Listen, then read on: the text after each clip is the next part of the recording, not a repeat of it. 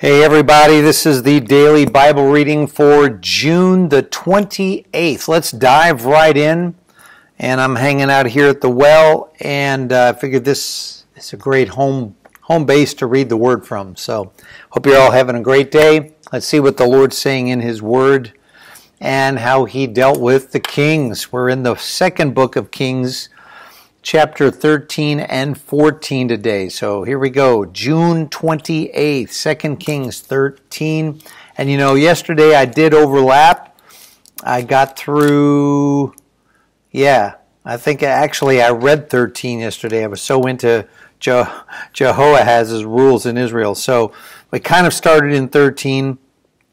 But I'm going to pick it up according to the reading just to catch up there in case you're catching up with me here. So just to stay on track with the oneyearbibleonline.com daily reading, June 28th. Here we go, 13 and 14 of 2 Kings. So Jehoahaz, son of Jehu, began to rule over Israel in the 23rd year of King Joash's reign in Judah. He reigned in Samaria 17 years, but he did what was evil in the Lord's sight.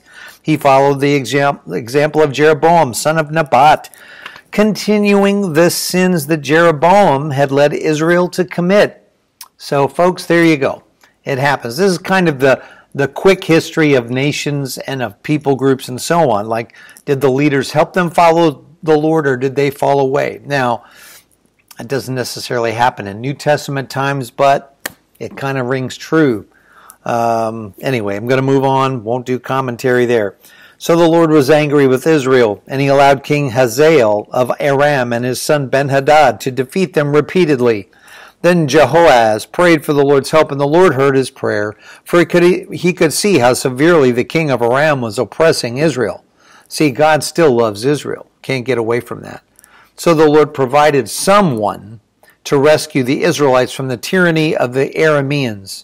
Then Israel lived in safety again as they had in former days, but they continued to sin, following the evil example of Jeroboam. They also allowed the Asherah pole in Samaria to remain standing. Finally, Jehoahaz's army was reduced to 50 charioteers, 10 chariots, and 10,000 foot soldiers. The king of Aram had killed the others, trampling them like dust under his feet. The rest of the events in Jehoahaz's reign, everything he did and the extent of his power, are recorded in the book of the history of the kings of Israel. Of course it is. When Jehoahaz died, he was buried in Samaria. Then his son Joash became the next king. Jehoash, that is his name, Jehoash, son of Jehoahaz, began to rule over Israel in the 37th year of King Joash's reign in Judah. He reigned in Samaria 16 years, but he did what was evil in the Lord's sight. There you go again. He refused to turn from the sins that Jeroboam, son of Nebat, had led Israel to commit. Yes, it's hard for a lineage to change. It takes a strong character, something where somebody responds to the voice of God. As it is in modern days with families, sometimes when a family's not following the Lord, it gets stuck there for a while until somebody steps in. Anyway, verse 12 of chapter 13 here. The rest of the events in Joash's reign and everything he did, including the extent of his power and his war with King Amaziah of Judah, are recorded in the book of the history of the kings of Israel. When Joash died, he was buried in Samaria with the kings of Israel. Then his son Jeroboam II became the next king. So I am overlapping, but I just want to be on track with the reading. Hang in there. When Elisha, this is good to emphasize Elisha's last days, when was in his last illness. What a funny way to put it. King Joash of Israel visited him and wept over him. My father, I see the chariots and charioteers of Israel, he cried. Elisha told him, get a bow and some arrows. And the king did as he was told. Elisha told him, put your hand on the bow. And Elisha laid his own hand on the king's hands. Remember this? I hit this yesterday. Then he commanded, open that eastern window, and he opened it. Then he said, shoot. So he shot an arrow. Elisha proclaimed, this is the Lord's arrow, an arrow of victory over Aram, for you will completely conquer the Arameans at Aphek. Then he said, now pick up the other arrows and strike them against the ground. So the king picked them up and struck the ground 3 times, but the man of God was angry with him. You should have struck the ground 5 or 6 times, he exclaimed. Then you would have beaten Aram until it was entirely destroyed. Now you will be victorious only 3 times. Something I'm still pondering here and investigating. Then Elisha died and was buried. There you go. Groups of Moabite raiders used to invade the land each spring. Groups of Moabite raiders used to invade the land each spring. Once when some Israelites were burying a man, they spied a band of these raiders, so they hastily threw the corpse into the tomb of Elisha and fled. But as soon as the body touched Elisha's bones, the dead man revived and jumped to his feet. I wonder if the guy stuck around to see this guy come to life. Wow, amazing. King Hazael of Aram had oppressed Israel during the entire reign of King Jehoahaz, but the Lord was gracious and merciful to the people of Israel, and they were not totally destroyed. He pitied them because of his covenant with Abraham, Isaac, and Jacob, right? You're starting to follow God's faithfulness even when people are rebellious. God made a promise, and he's trying to help nations reach him. Wow. And to this day, he still has not completely destroyed them or banished them from his presence. Of course not. God held on to Israel for the sake of the bloodline which would bring Jesus, Yeshua, the Messiah. Right? There you go. That's why Jesus, or the Lord God, is sustaining Israel through history. King Hazael of Aram died, and his son Ben-Hadad became the next king. Then Jehoash, son of Jehoaz, recaptured from Ben-Hadad, son of Hazael, the towns that had been taken from Joash's father, Jehoaz. Joash defeated Ben-Hadad on 3 occasions, and he recovered the Israelite towns. All right, for June 28th, now we do chapter 14. Here we go. Amaziah, son of Joash, began to rule over Judah in the 2nd year of the reign of King Joash of Israel.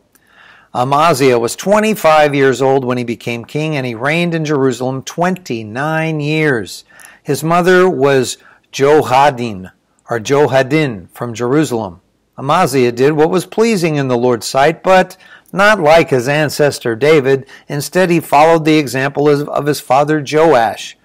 Amaziah did not destroy the pagan shrines, and the people still offered sacrifices and burned incense there. Won't comment. You see the patterns. Yeah, they needed to be completely the Lord's. There can't be God first and then some other God second.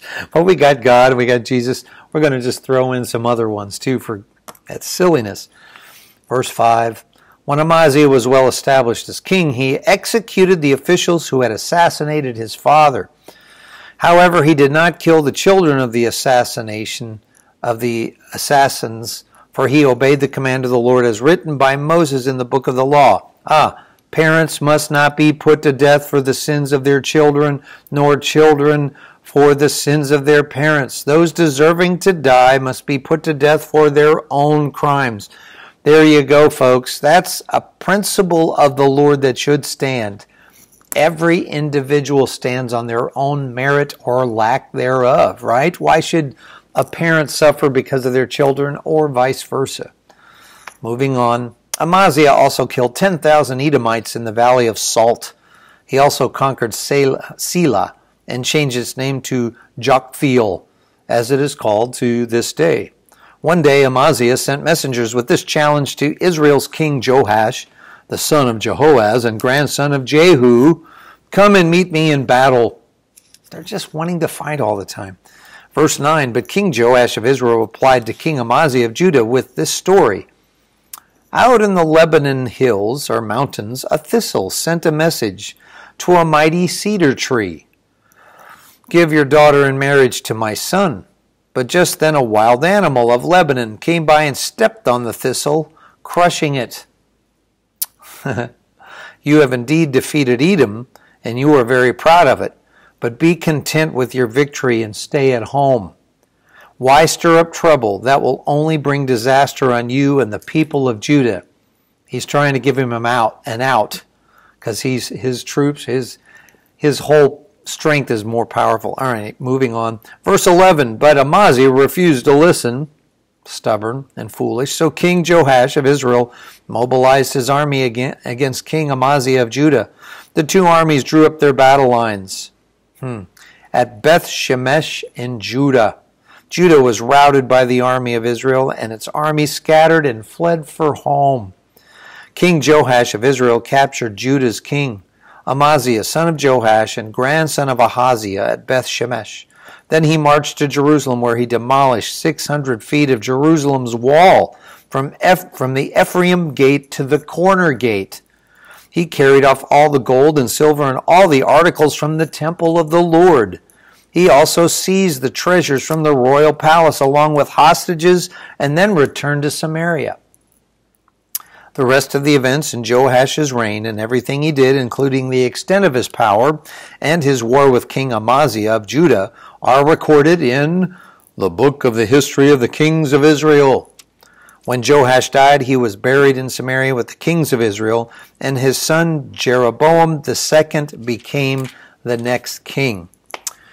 King Amaziah of Judah lived for 15 years after the death of King Joash of Israel. The rest of the events in Amaziah's reign are recorded in the book of the history of the kings of Judah. There was a conspiracy against Amaziah's life in Jerusalem, and he fled to Lachish, but his enemies sent assassins after him, and they killed him there. They brought his body back to Jerusalem on a horse, and he was buried with his ancestors in the city of David. All the people of Judah had crowned Amaziah's 16-year-old son, Uzziah. There you go. So the 16-year-old, the kid, is now the king. As king in the place of his father Amaziah, after his father's death, Uzziah rebuilt the town of Elath and restored it to Judah. So he had wisdom, and he knew his calling. Jeroboam II, the son of Joash, began to rule over Israel in the 15th year of King Amaziah's reign in Judah. Jeroboam reigned in Samaria 41 years. He did what was evil in the Lord's sight. He refused to turn from the sins that Jeroboam, son of Nebat, had led Israel to commit.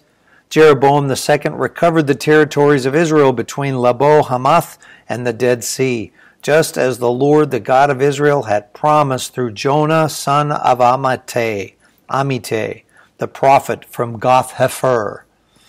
For the Lord saw the bitter suffering of everyone in Israel, and that there was no one in Israel, slave or free, to help them. And because the Lord had not said he would blot out the name of Israel completely, he used Jeroboam II, the son of Joash, to save them. Here you go. The rest of the events in the reign of Jeroboam II and everything he did, including the extent of his power, his wars, and how he recovered for Israel both Damascus and Hamath, which had belonged to Judah, are recorded in the book of the history of the kings of Israel. When Jeroboam II died, he was buried in Samaria with the kings of Israel.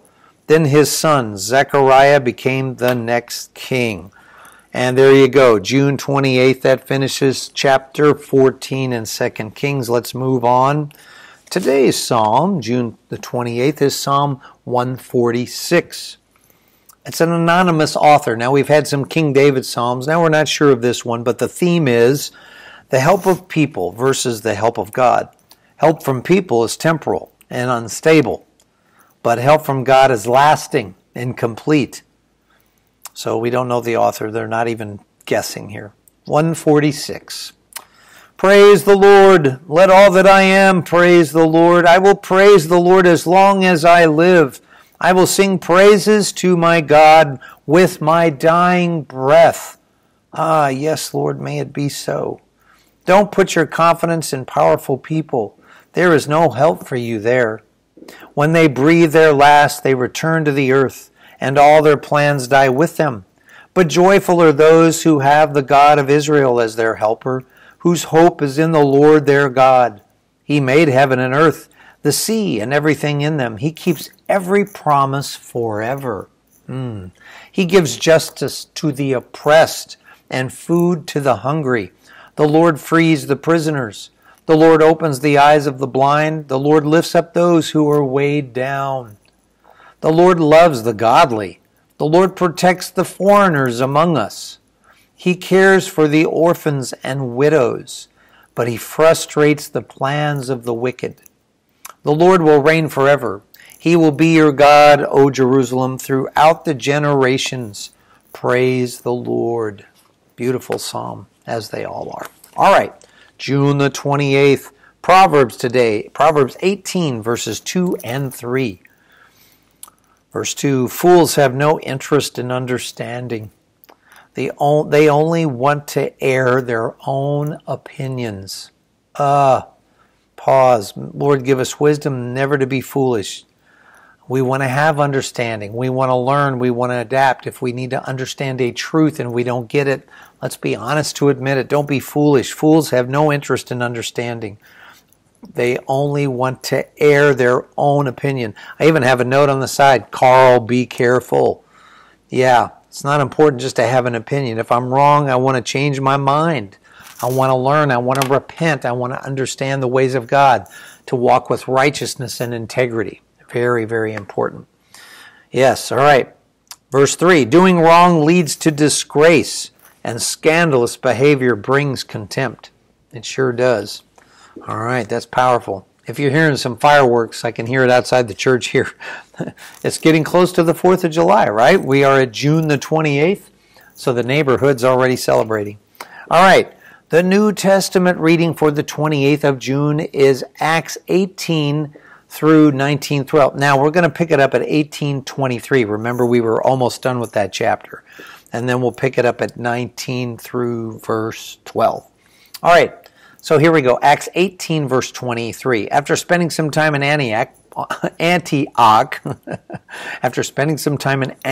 Paul went back through Galatia, or Galatia, but it's Galatia, and Phrygia, visiting and strengthening all the believers. Meanwhile, a Jew named Apollos, an eloquent speaker who knew the scriptures well, had arrived in Ephesus from Alexandria in Egypt. He had been taught the way of the Lord, and he taught others about Jesus with an enthusiastic spirit, and with accuracy. However, he knew only about John's baptism. When Priscilla and Aquila heard him preaching boldly in the synagogue, they took him aside and explained the way of God even more accurately. Pause. Even smart people that kind of understand the Lord, we can learn from other people who have a deeper experience. That's key here. Apollos was brilliant. He was very well educated. And see, but some people that had been in the way longer could fill in some things that he didn't know about yet. Baptism being one, which is huge. Apollos had been thinking about going to Achaia, and the brothers and sisters in Ephesus encouraged him to go. They wrote to the believers in Achaia, asking them to welcome him. When he arrived there, he proved to be of great benefit to those who, by God's grace, had believed. He refuted the Jews with powerful arguments in public debate. Using the scriptures, he explained to them that Jesus was the Messiah. Pausing again, folks, another example of the disciples, of the church, of believers stepping into culture, debating, challenging thought or thinking. Sometimes I hear people say the church, we just don't need to do that. We don't need to, it's not conflict, it's not hate to present the truth and to debate, especially great apologetics philosophers that understand the thoroughness of Scripture. They're the ones that break through this kind of blockage of intellect. Sometimes people feel like, I've read it, I know everything. No, we don't. We have to stay humble and think, well, I can learn, I can understand something better. And the truths of Christ are so clear that even in their time, they're debating the intellectual community of their region when they are able. And Apollos was well equipped to do that. Okay, moving on, chapter 19 through verse 12. While Apollos was in Corinth, Paul traveled through the interior regions until he reached Ephesus on the coast, where he found several believers. Did you receive the Holy Spirit when you believed? He asked them. Notice this language. Chapter 19, folks, is super important for every believer. No, they replied, we haven't even heard that there is a Holy Spirit. Imagine this. People have come to believe in Jesus. They're hearing his stories about what he did, teachings on the kingdom, and yet they don't have the fullness of not understanding that Jesus sent them the Holy Spirit, right? Then what baptism did you experience, he asked, and they replied, the baptism of John. Oh, Paul said John's baptism called for repentance from sin, but John himself told the people to believe in the one who would come later, meaning Jesus. As soon as they heard this, they were baptized in the name of the Lord Jesus. Then when Paul laid his hands on them, the Holy Spirit came on them, and they spoke in other tongues and prophesied. There were about 12 men in all. Pause.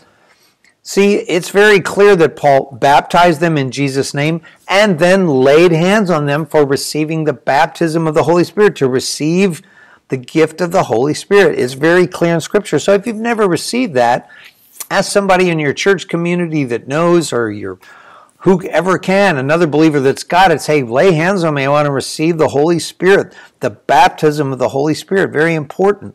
There you go. Man, 12 men in all got it. Verse 8, then Paul went to the synagogue and preached boldly for the next 3 months, arguing persuasively about the kingdom of God. Arguing persuasively. See there, folks? Yes, we can challenge people. The more we know, we can speak into people. Arguing. Sometimes like, no, that's not right. And I've told people sometimes like, well, I appreciate your journey. You're searching for God, but that's not right. And to be able to say that is boldness, and you have to know the Lord. You want to know enough Scripture to relay the message. And you go, I want you to consider the truth of Jesus Christ. Here, read this book. Read the Gospel of John. Check it out. Open your heart to realize this is the truth. This isn't deception. Anyway, there you go. So he's arguing persuasively. I've marked that. Arguing persuasively about the kingdom of God. But some became stubborn. People still do.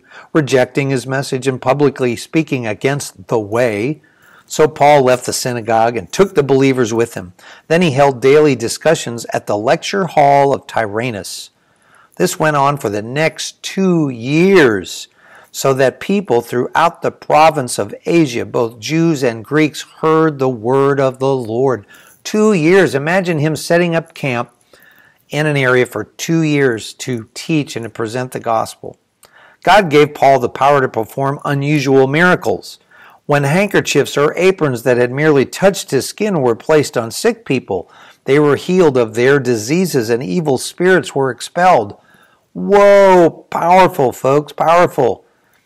A group of Jews was traveling from town to town, casting out evil spirits. They tried to use the name of the Lord Jesus in their incantation, saying, I command you in the name of Jesus, whom Paul preaches, to come out. 7 sons of Sceva, a leading priest, was doing this. But one time when they tried it, the evil spirit replied, I know Jesus and I know Paul, but who are you? Then the man with the evil spirit leaped on them and overpowered them and attacked them with such violence that they fled from the house naked and battered. Imagine this, a demoniac attacking these guys trying to use the name of the Lord, and they don't know the Lord. Very important to remember, you got to know the Lord. The enemy knows whose you are. All right, we're going to pause there. I went just a verse or so longer. That's powerful stuff. Book of Acts, the book of Acts just unpacks so much powerful stuff in the early church. The thing to remember is that it was never supposed to stop. And many of churches and communities through the years have moved in power of the Spirit and moved in the Lord's name. And what has happened through generations is the enemy is always about, if he can't get people not to believe, he wants to diminish the strength of the church. That's one thing that's key. We're seeing a resurgence through different times of history. We've seen big revivals and miracles and groups moving and things, and somebody with a special gift. I believe we're seeing a time where the church at large is moving in things unprecedented, like we haven't seen before. And but we'll see how that all plays out. I don't want to unpack all that. You can check out different websites. Elijah List is a good one. The prophetic community is speaking into things happening in our day. Anyway, bless you all. That's the daily Bible reading. I'll call it a day for now. We'll see you tomorrow for another. Bye-bye.